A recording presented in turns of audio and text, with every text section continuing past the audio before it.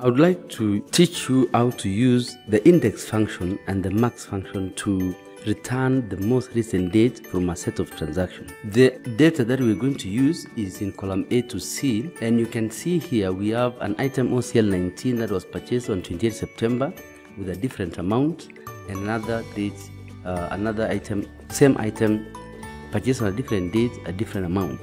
So I want to use the max function. I want to use the max function combined with the index function to pick this item from, I say that H2 is equal to the item, only pick the maximum date.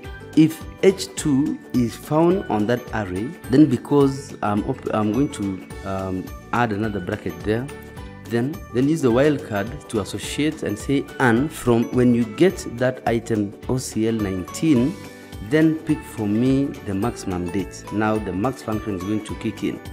Then I'm going to lock that. Then enter.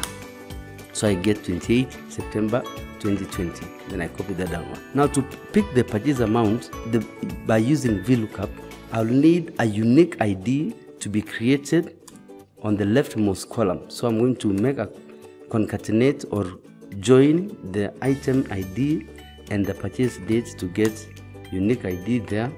Then do the same for this. I create an helper column for the item ID and the most recent date.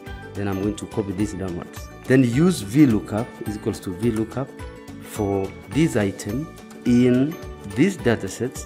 Then I pick the purchase amount which is in column number 4, then exact match 0. And I'm going to lock this A2 to D21 by using F4. And enter to get the amount. And copy this downward. Thanks for watching.